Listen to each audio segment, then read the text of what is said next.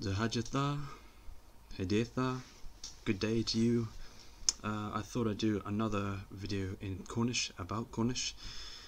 This time I'm touching on some historical literature. There's a series of plays from the Middle Ages I'll talk more about in a second, and I'm going to read you the first three stanzas of one of them that's called the Passion of Our Lord, or Pascon Agan Arloedh, as you can see in the title there. These three plays compose a body of, well, it's poetry, but it's a series of plays known as the Ordinalia.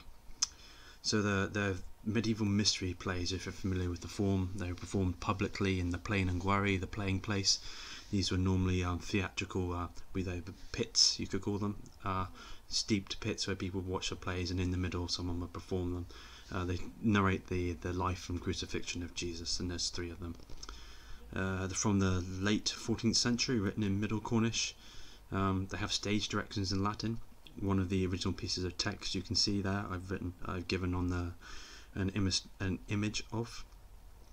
So there's three of them that make up the Ordinalia. The first one is called Origine Mundi, the origin of the world, also known as in Latin as Ordinale de Origine Mundi, if I'm right.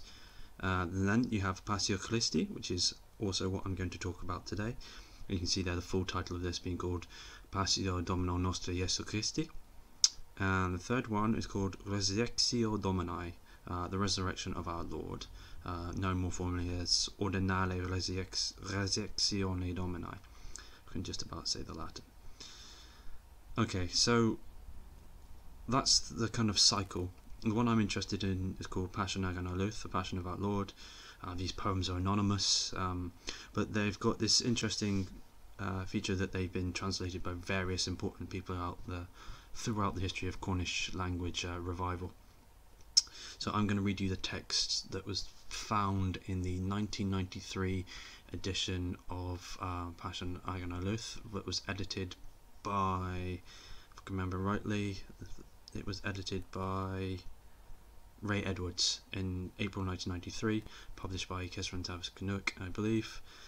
Yes, that's what the sources from it. I'm going to read the first three stanzas through, so you can get a feel for what it feels like, really.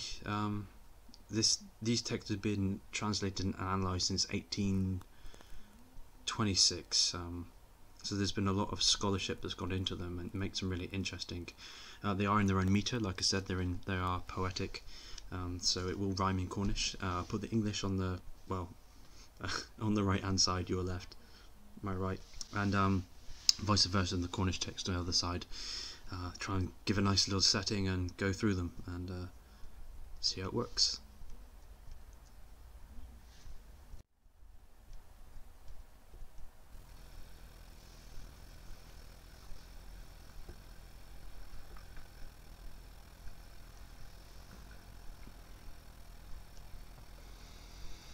Tes hamab ha Spyrys Sans, bis a leun golonn, wrontyo dhywgh gras ha whans, woslowes e Basshyon, ha dhymmo gras ha skians, dherivas pa lavarow, for the Dhuw dhe'n wordhyans, ha selwyans dhe'n enevow.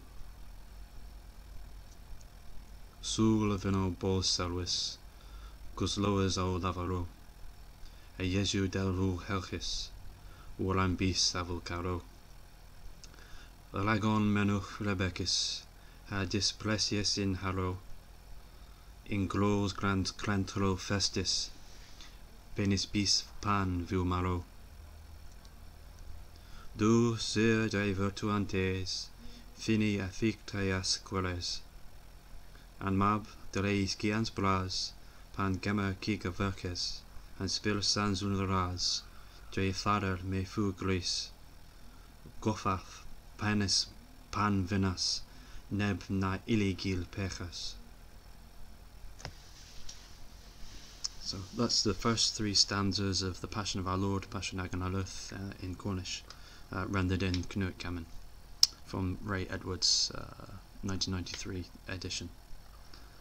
Thanks very much for your time, and I hope you found that interesting. Again, all faults are my own textually and verbally. So that's it. I hope you have a lovely day.